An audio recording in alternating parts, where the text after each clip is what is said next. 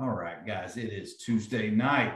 I've got number 19, the smoothest tight end wide receiver out of Tallahassee, Florida, ever played for the Commodores, Kerry Clem. How you doing tonight, bud?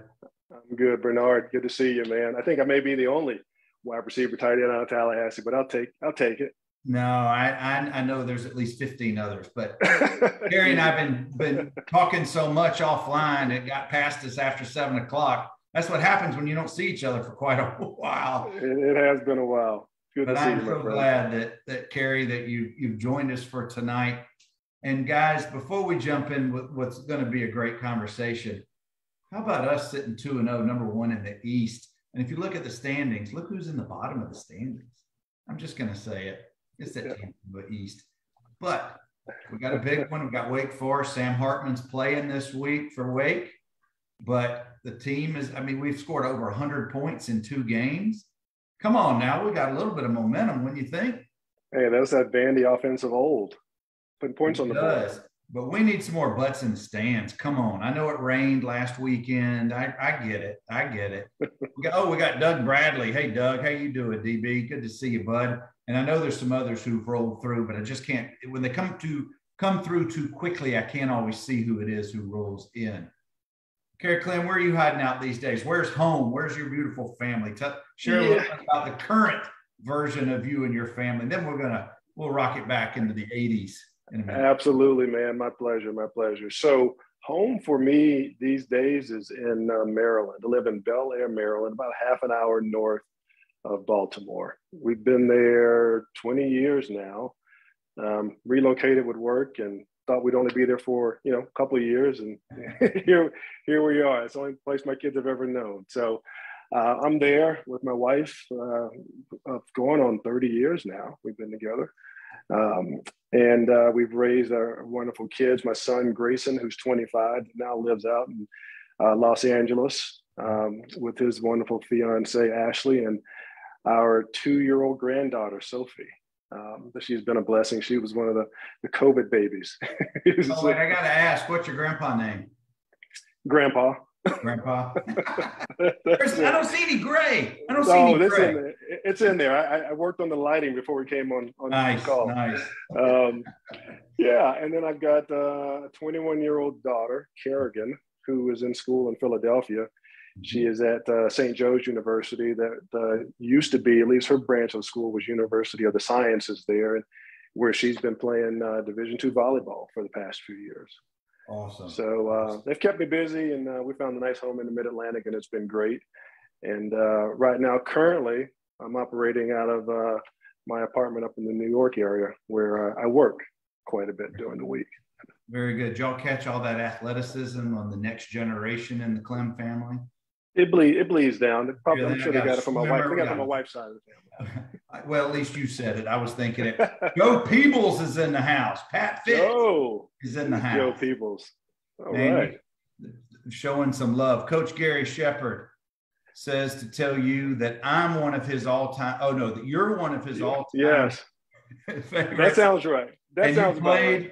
And you played for a good friend of his, Al Blizzard.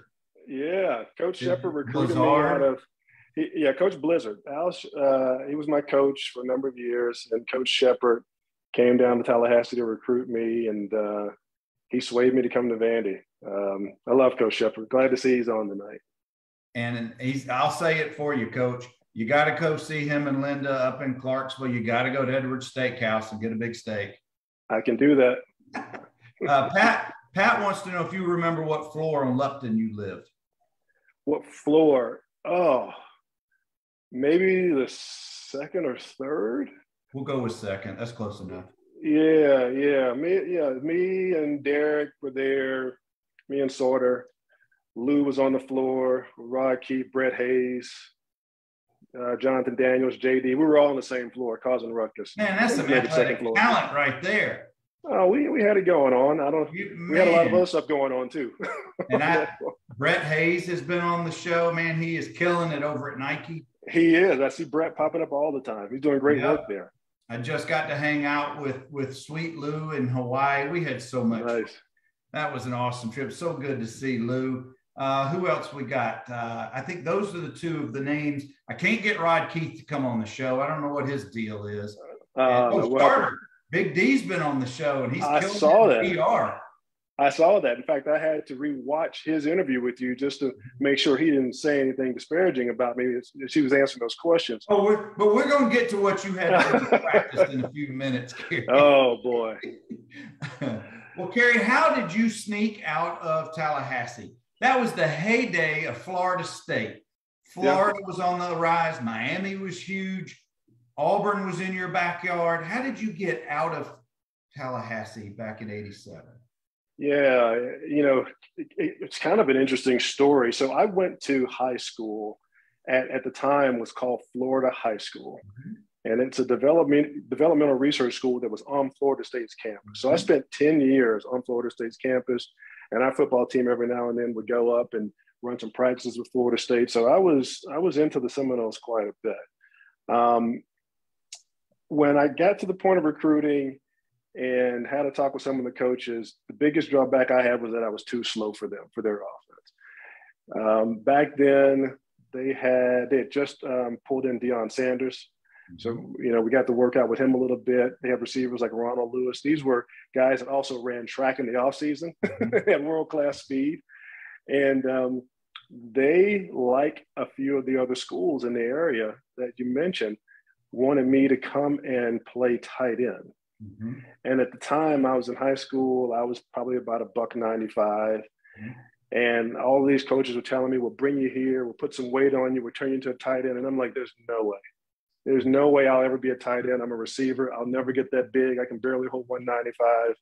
Mm-hmm. And Vandy was one of the few schools that said, we'll let you play receiver. When I came to visit, they showed me video of Carl Parker and Carl Parker's position. And this when we were running that wide open offense. And I think Carl was a C back. I can't remember. I think it was a C. And he was all over the place. Backfield, wings, slot. Was slinging it. Yeah. And I'm thinking, that's the position I want to play. Mm-hmm. Which is, one of the enticing things about going to Vandy. And I'll be dang, Bernie, if by the time I checked in freshman year for 2 days, I was already up to 219. Just headed right towards a 3-point stance as a tight end. Yes, headed right towards it. But so too slow for Florida State. But I wouldn't have done it any different. No, you sure wouldn't have. And one guy we just brought up. Well, I want to welcome and mention one of the beloved Keystone Cops, Billy Smith, has just signed in. Hey, Billy, as always. And Derek, I want you to post some photos of whatever you've been cooking today, because we were just talking about you and rewatching our conversation from a few months back. But Derek Sarter is in the house with us tonight. Oh, D. Sarter, that's my man. Oh, and we're going to come back to him in just a minute. Kerry, what other schools did you go visit, or did you seriously consider either before or after you came up to Nashville to visit? It came down, serious consideration, to Vandy, Duke, mm-hmm. Tulane, and the University of Georgia. Mm-hmm. Georgia, kind of stuck in there because my high school coach, Al Blizzard, had some good connections there, and we chatted a little bit. And it was another one of those schools that wanted to turn me into a tight end. And again, I just couldn't, see myself, getting there. Duke was an interesting visit. That's where Spurrier was there at the time, wasn't he? Well, so there's a funny story. So Duke is where Derek and I first met. We were on a recruiting visit together, and we were being recruited by Coach Steve Sloan, who was the head coach. Mm-hmm. And the Friday we showed up for our visit, we go to the evening reception and dinner, and they announced they've got a new coach. Sloan's left, and they're bringing in this new guy named Steve Spurrier. And Spurrier comes in, introduces himself, and we're like, who the hell is this guy? Mm-hmm. But he's not the guy that recruited us. I don't know anything about him. Mm-hmm. And so essentially zoned out like most of the visit because of this whole, bait and switch thing that happened to us, unbeknownst to us, that, the old bowl coach was who he was. Yeah. And so that evening, I remember Saturday evening, Derek was, he was just coming off of his knee surgery from high school. Mm-hmm. And our hotel rooms weren't too far from each other. And we chatted in the hall. And we both kind of realized we didn't want to go and do the Saturday night events. So we stayed in the hotel, ordered some pizzas, and hung out in the hotel that evening and chatted a little bit and talked about the schools we were visiting and how we could stay connected at some point to figure out where we were going to go.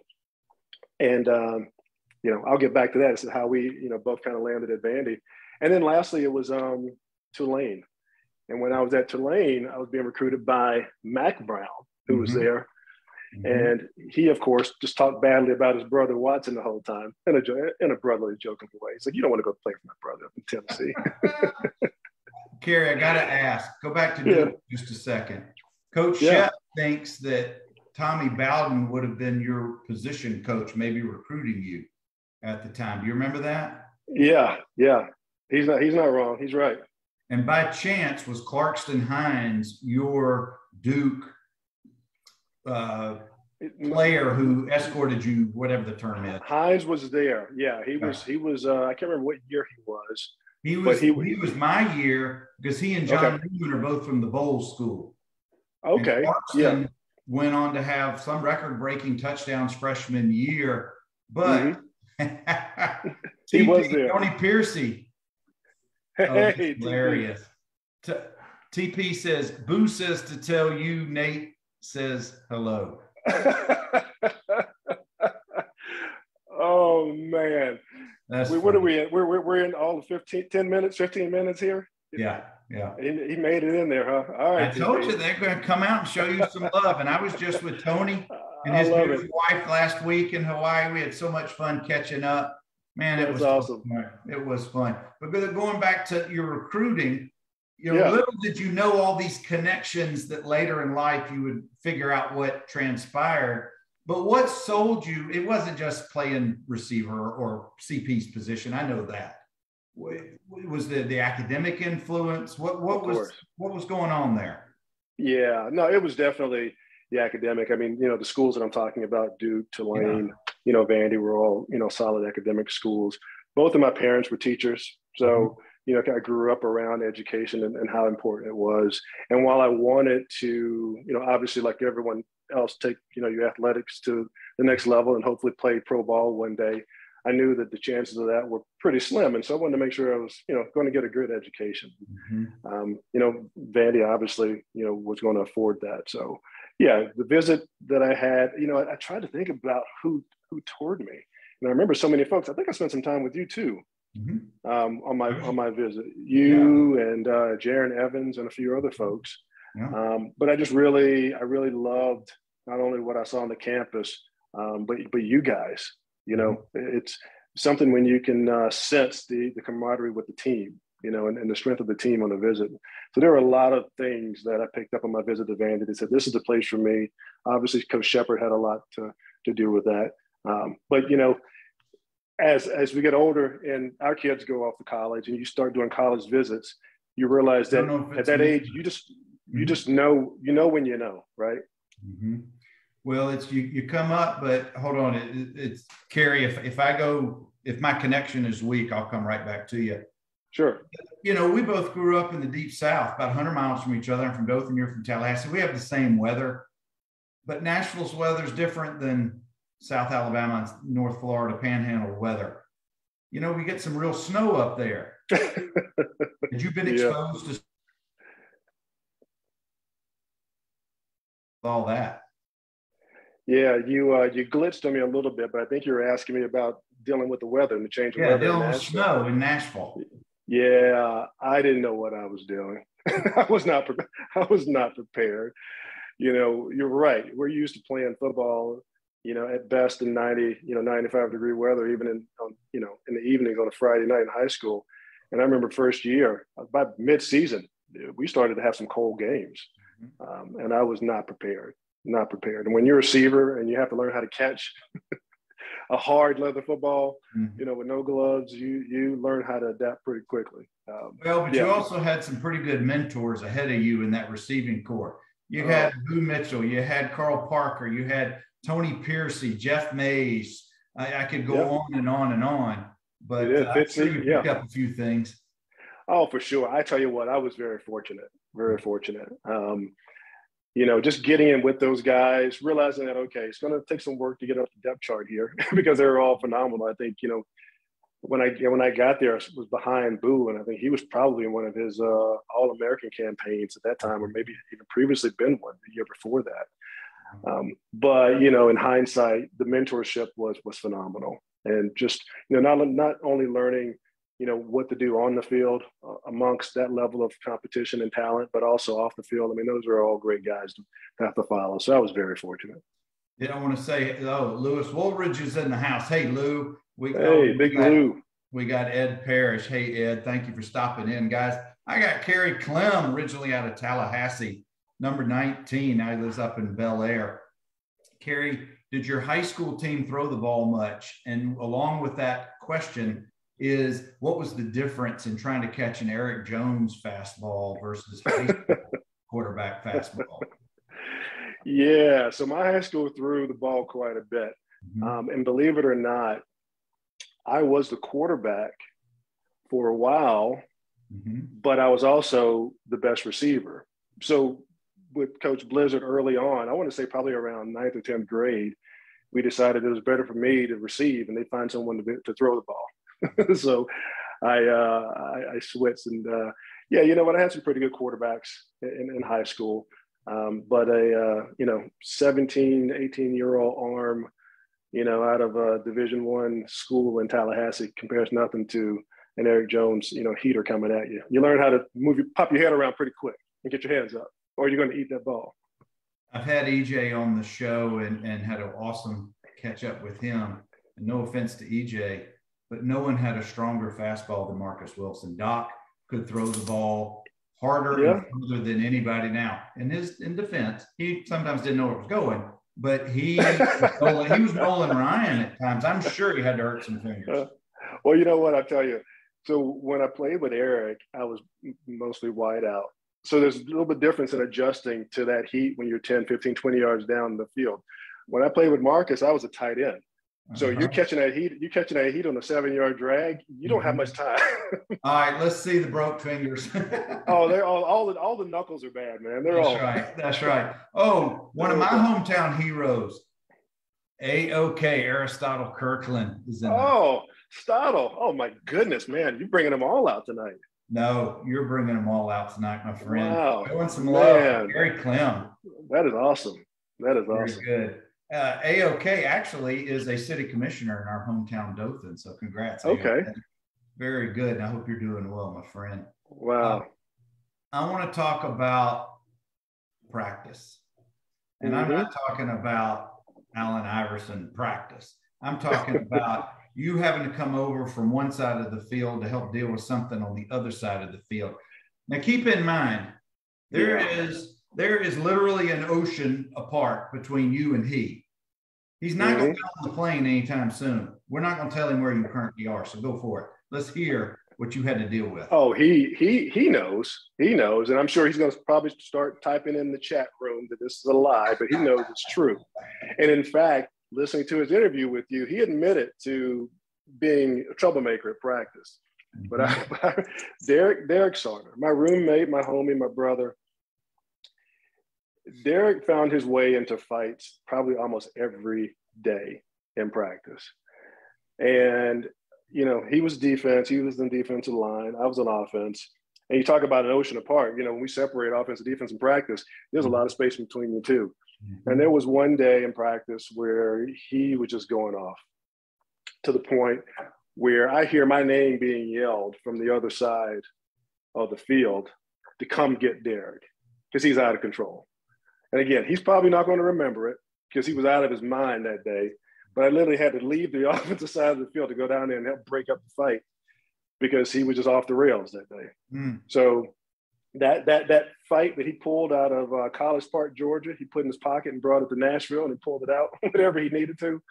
Yeah, so he and I had quite a bit of talks about that. But you know what? He's found such a niche in life. He's channeling all of that energy. He is. Some awesome food he's serving up in the DR. He learned how to use that power for good. That's right.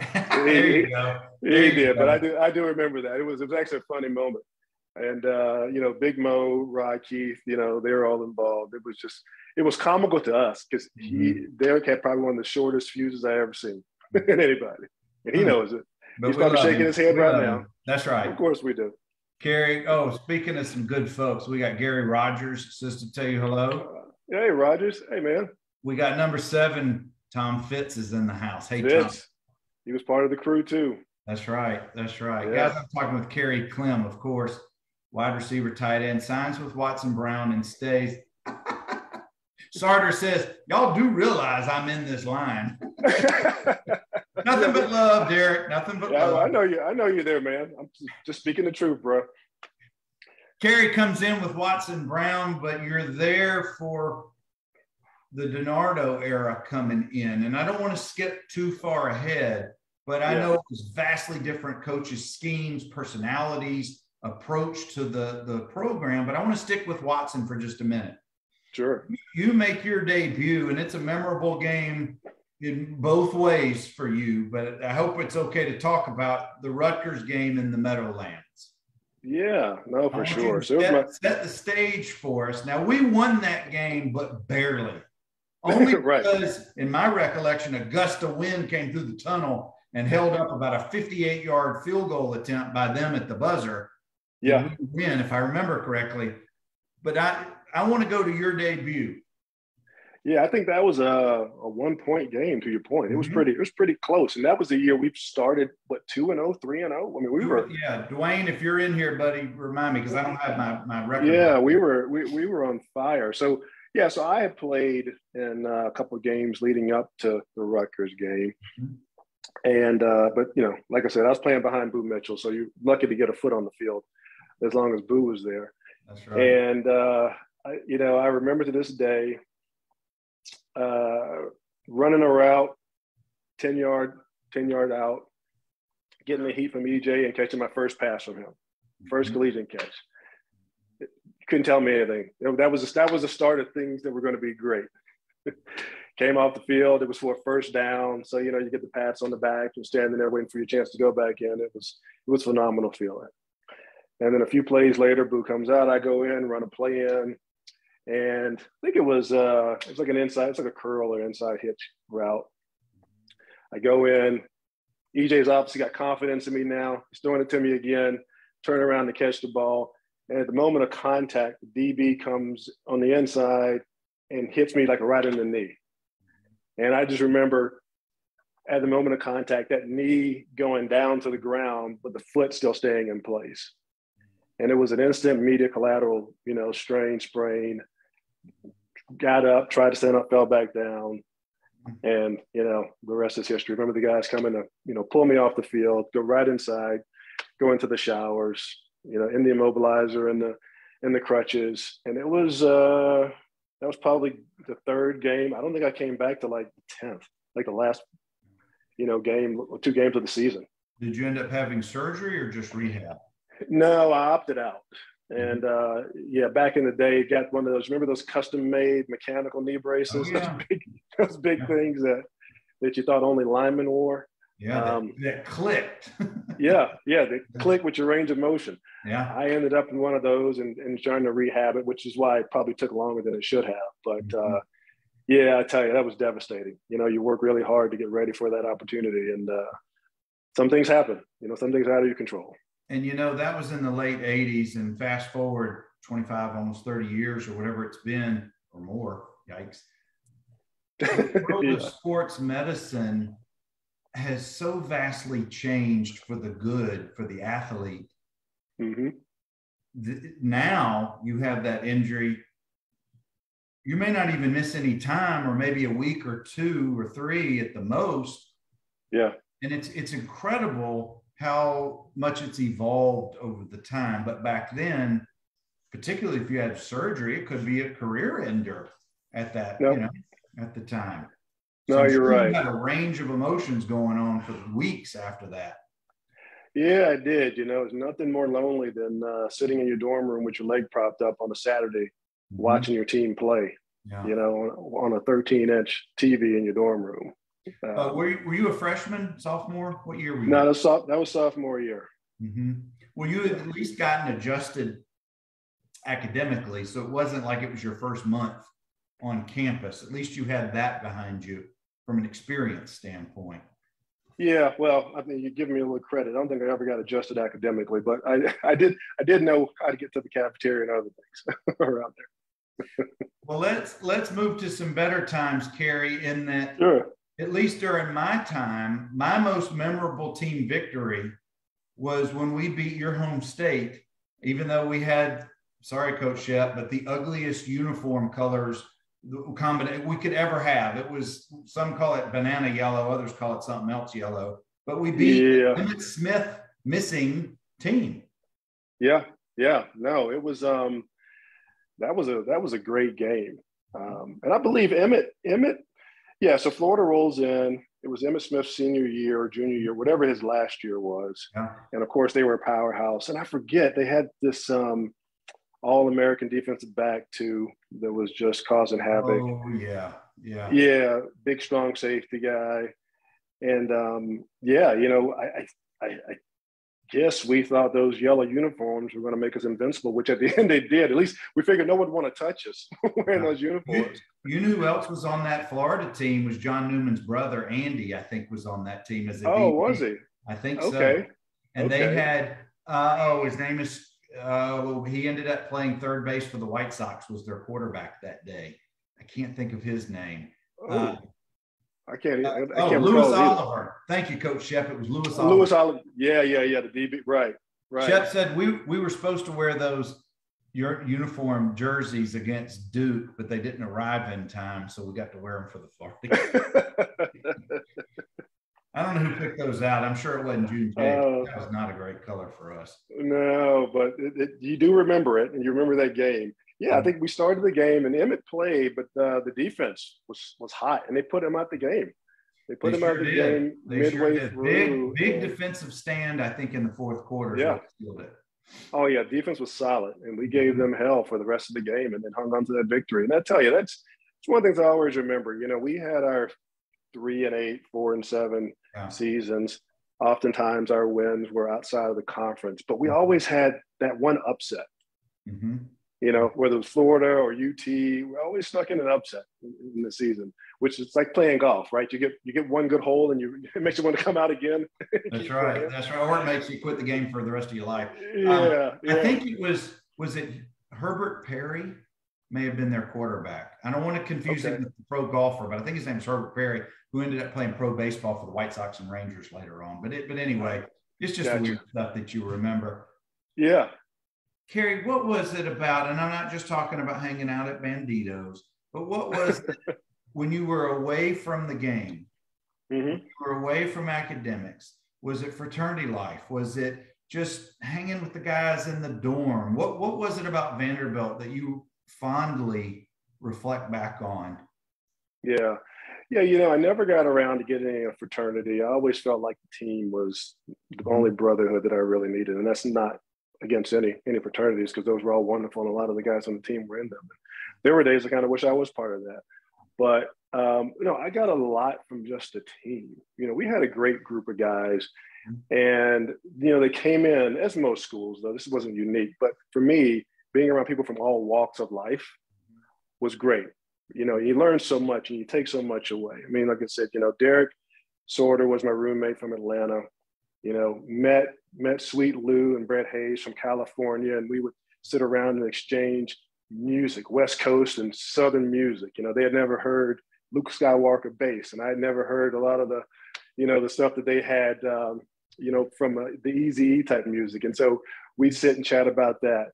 Like I said, learning and hanging out with the older guys at the time, TP and, Boo and so forth. Was just a lot of fun. So just, the camaraderie that we had and obviously the shenanigans that, we got into with people like Big Mo quite a bit. You can't replicate those experiences. So that's really what I took away from. Social media and everything is captured. Well, yeah, you can't do that. You can't do that now. But I got so much from just oftentimes just sitting back and just watching folks and how they approach things and did things a little bit differently. But yeah, just the card games we play in the lounge in the towers. Never teaching ending card games, man. Those were the most competitive thing. Listen, teaching people how to play spades who never played. Oh man, it was awesome. And you never want to teach them all your tricks. Yeah, right. No, I tell you, hanging out with the guys was probably just the best. By far, it was the best. Awesome, guys. I got Kerry Clem. We're living some great '80s memories. We got David Kropp in the house. Hey, David. Good to see you. Kropp. Nice. Awesome conversation with David's father a few weeks back, and I really appreciate him spending some time with us. Kerry, when Watson leaves at the end of the '90s season, you've still got more eligibility. You've got another year, and in comes DiNardo, Coach DiNardo. And when that happens, typically, because you're not one of his guys, not one of his recruits, coaches, and again, this is a blanket statement, don't necessarily make the guys who are on the previous team on the roster a priority. They want their guys in. What was the feeling? What was it like, Watson going out and DiNardo coming in? And did you go to Bell Buckle, or was that right after you? That was after. That was after. Yeah, it's definitely a serious transition when you've been with someone that long. A few years doesn't seem that long, but when you're on the field, you're in the locker room, you're in the weight room, you're eating, you're traveling, with the same leadership, the same coaches, these guys, you build the bond with your coaches. Sometimes it's a mentorship bond, sometimes it's a fatherly bond, but you build those bonds. If I had only played underneath, Watson for a year, it makes transition easier, but that wasn't the case. He was around the majority of the time we were there. But DiNardo, didn't come in, burning bridges and, being nasty about it. I think he had a smooth transition. So I think for me, the transition really wasn't about him. It was just about me, being able to welcome new leadership and buy into new leadership. And, it was definitely different, but when you're 20 years old, you're still trying to figure out a lot about yourself. There's learnings there too, that you realize that these are the kind of things after the fact, that these are the kind of things you have to deal with in the real world once you become an adult anyway. Well, I was going to get there in just a second, but by the time Coach DiNardo comes in, you're finishing your fourth year. Academically, you're well into your academic requirements. You probably see the writing on the wall from a graduation standpoint, or maybe even a real world, because I don't know if you had aspirations at that time of playing in the next level, some level of professional ball, but you clearly saw the handwriting, if you will. Yeah. And Coach DiNardo comes in, but you've still got another year to play of eligibility. And maybe you're looked upon, and I wasn't there, I'd already graduated, but maybe you and others, your class or your year, were looked upon, as leadership. Maybe did DiNardo come to your group and say, I need you to, help bring us together to buy into my system? Was there any kind of communication from him to the team leadership about that? Yeah, personally, Bernard, I wasn't involved in those conversations with Coach DiNardo, but I'm sure that happened. There were,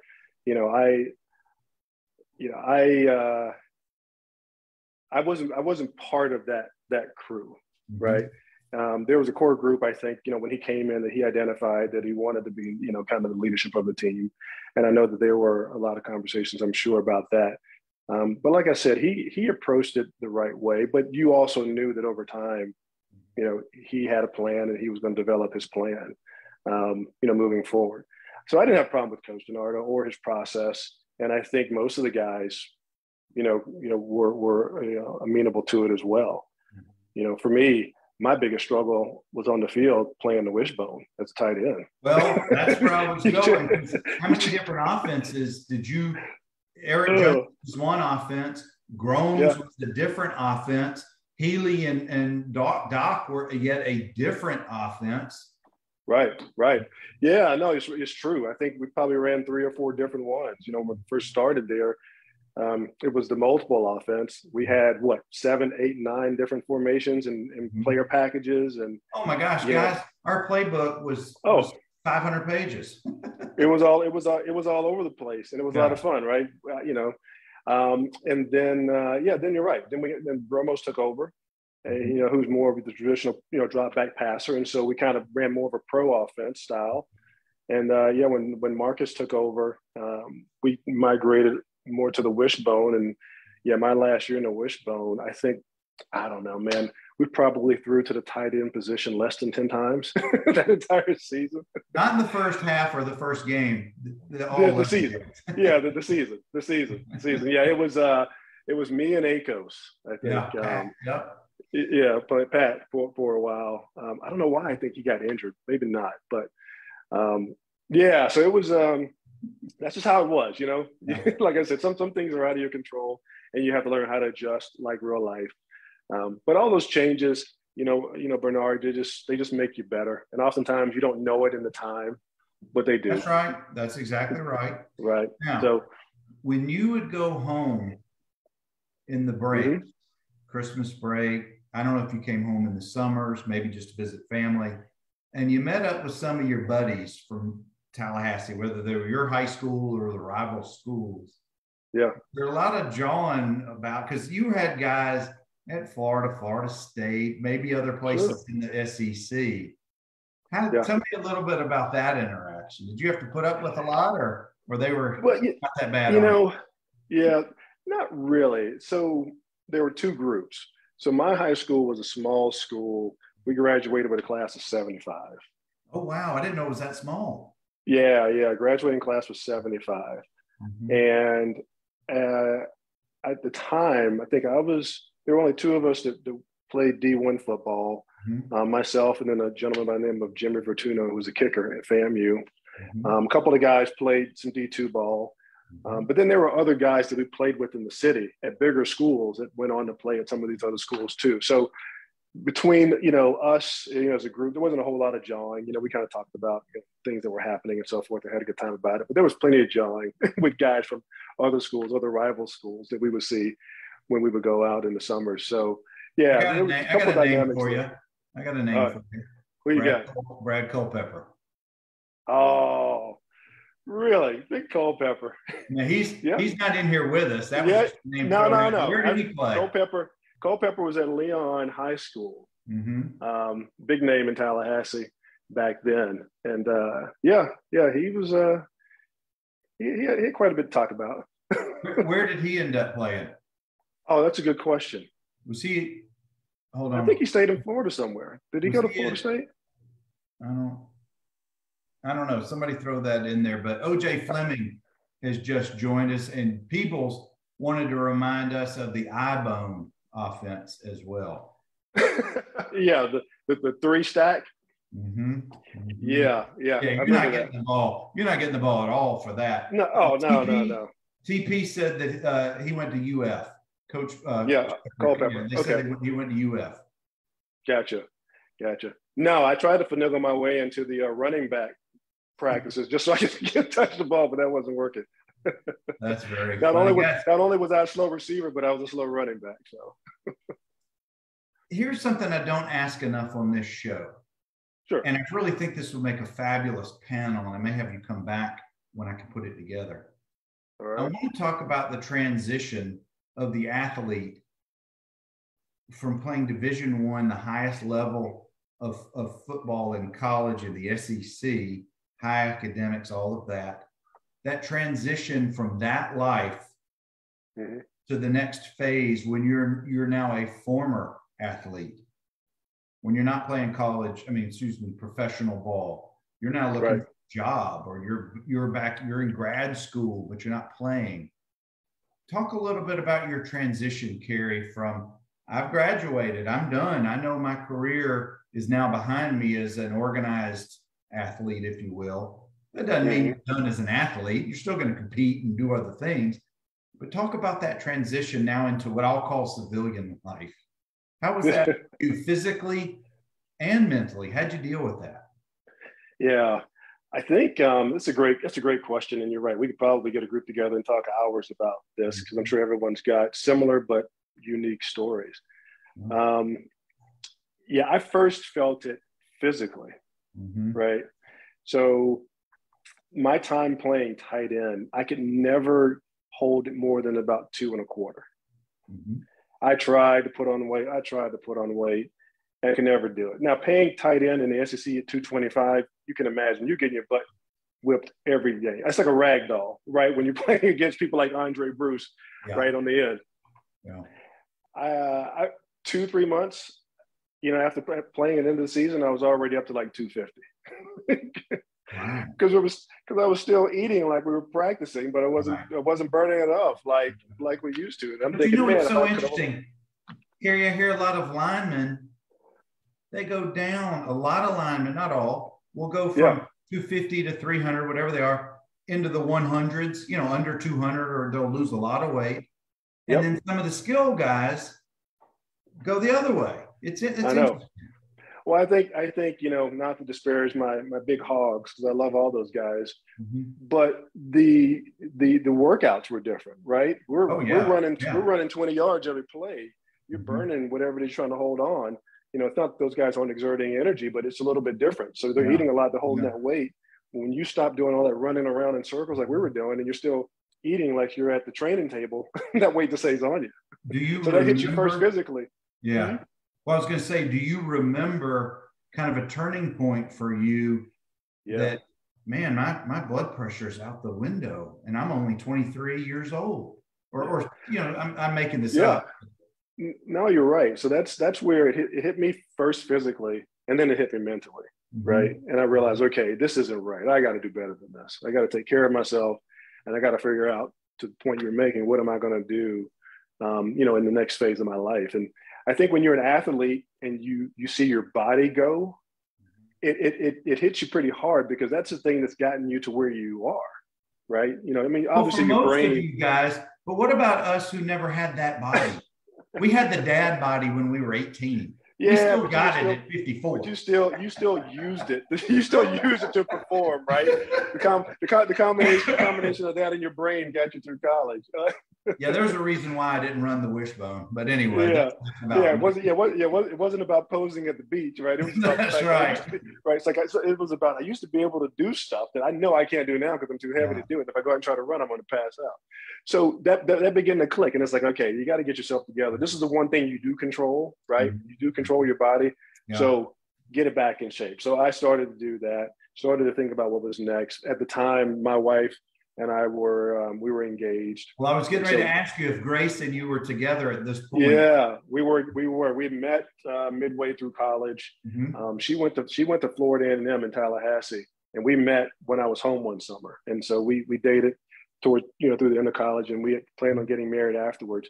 So we were kind of already, okay, post college, what are we going to do? Where are we going to settle down? What are the jobs going to be, and so forth. So I think for me, kind of immediately jumping into that level of responsibility also helped me begin to formulate a plan. Along the way, realizing as I'm looking down and my clothes don't fit, I got to do something with all this too. So there was a lot going on immediately afterwards. But yeah, and then, over time, when I got out of school, I thought I wanted to be a lawyer, like yourself, but I didn't immediately go to law school. So I worked in law enforcement down in Florida. I was a felony probation and parole officer. Well, you had that criminology degree. Yeah, I know. I did that for a couple of years, thinking I was going to go to law school, and decided I didn't want to go that route. And so I actually got into the health and fitness world for a few years afterwards. And I did some personal training, did some work with Tony Little. You've probably seen him on television, the guy with the ponytail and the gazelle. Yeah. He was based out of St. Petersburg, Florida, which is where we lived for a while. And did some work with him on some projects, some home shopping type stuff.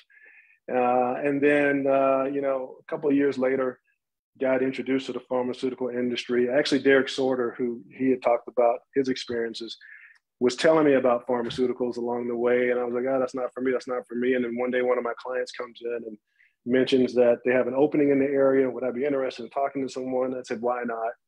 And the rest is history. Interviewed for a job, got a sales rep job, and kind of settled in. And, again, just like picking a college, career is kind of the same thing. Once you get in, once you know. Yeah. And I found a sweet spot in the business, and that's what I've been doing now for the past 25 years or so, working in biotech. Awesome. Oh, Carl Parker's in the house, to tell you. Oh, CP. Hey. CP. Man, we got almost all the receivers are in the house tonight for Kerry Clem. I'm getting some love. Getting some receiver love. All right, let's stay. We got just a couple more minutes, Kerry, and I really appreciate your time tonight. I want to ask you along these same lines, the competitive juices are still there. You're an athlete. You've been competing since you were 4 years of age, and now you're 23. You got to get out that competitiveness. But I want to skip the 20s, the 30s. I want to come to the current Kerry Clem. That competitiveness is never gone, because once you're an athlete, you're always an athlete. What do you do now to compete with yourself? Yeah. With Father Time or whatever? What do you do? Yeah, no, you're right. You never lose that. You never lose it. My kids will tell you that. It's put our relationship in many binds over the years, in a joking way, because I was a dad that never let them beat me in anything. Right? No, it's like you're gonna have to earn this. No, you're not going to win. Well, for a while I was really active, still playing old man basketball and flag football and things like that, until I ruptured my Achilles, like most old guys do. Mm-hmm. So I had to migrate to the sports where, you can maintain for the rest of your life without, blowing any other ligaments or joints. So I golf, I cycle, that kind of keeps me going, quite a bit. And I like to get out, and I like the outdoors. So hiking, that type of stuff, snowshoeing. I got into, it's past winter. Wow. So I just like this. I like to be outside, and it's not necessarily the competition against others, although it's hard not to when you're playing golf with your buddies or out cycling with a group. But I've found the inward competition of just trying to, be a better version of myself when I'm out there, do a little bit better, evolve whatever it is that I'm doing. So it's still competitive, but I try to worry less about everyone else and just worry about trying to be competitive with myself, because that's what got me in trouble with the injury, trying to do too much. I like probably most families now that iPhones and Apple's taken over the world. My immediate family, my daughter's brother and some others in the family, we're all on the same workout app, and it shows you what you do each day. Oh, and if I see that my brother has done 1% more than me, I'll be darned if I'm going to bed without bumping it back. Nothing wrong with that. Nothing wrong with that. Yeah, I'm part of a fitness group that, while it's not that competitive, I still look at the numbers. Yeah. I look at the numbers, look at the hours, look at the minutes. Oh yeah. That's right. Yeah. Man, it's fun. Kerry, I could talk with you, bud, all day long. I want to be respectful. The same. No, I appreciate it, Bernard. This is great. I don't know if you remember, a couple of touch points you and I have. First of all, because you were only 100 miles away, I remember, bumming a ride off of you a couple of times going home, and having a family member meet us in Dothan to pick me up, which was just awesome. I can never thank you too much for that. But also, I remember visiting, and I know we spent time together on my visit, because I had always worn number 19 since I could remember. And that was one of the things that I just wanted to make sure I could get number 19, whatever college I went to. And who had number 19 but you? But you had it because you were waiting for 11. Yep, that's you right. You were like, dude, I'm getting 11 next year. 19 is yours. I'm like, all right, that's another box check. I got it. This is where I got to be. So you were one of the reasons why I came to Vandy. You asked me that question earlier. You were one of the reasons, because you made sure I got my number. I'll take that credit every day. I was ultimately waiting on Carl Parker to graduate. 12 was my number, but I couldn't get there for 2 years. So I took 11, then I took 12. Kerry, what a great conversation, my friend. I have so enjoyed catching up with you. Same, man. Same. I appreciate you doing this. I tell you what, I know we're out of time, but I'll interview you for a second. What was your motivation behind doing the conversations here? Because I love this, and I appreciate you having me on board, but I love hearing from the other guys too. But what was that trigger in your mind that said, I want to do this? Because it wasn't there. Because we've been over the decades a collective without a community. And the more I talked to various teammates and friends who played, well, I didn't know so-and-so, and I didn't know about this or that. And I just wanted to bring everybody together because we all have the same experiences, but a little bit different timetables. We all know McGugan. We all know about that horrible AstroTurf in the 80s at the Dudley Field. We all know about the coupons we get on Sundays and how many times we had to eat at Gaddy's or Fuddruckers or Tony Roma's, whatever. But now that, Kerry, I've done about 110 of these conversations, going into the 50s, players from the 50s up to players who played on last year's team, Cam Johnson, who's now at Arizona State. Every one of these conversations has the same thread through it. We all can relate to the Towers or Lupton or wherever. And I just think getting to know the different generations of Commodores has been the coolest thing for not just me. I mean, I'm the one who shepherds it, but just having conversation. You and I hadn't talked in 30 years. I know, man. I know. But man, we just pick up like I hadn't seen you since last week.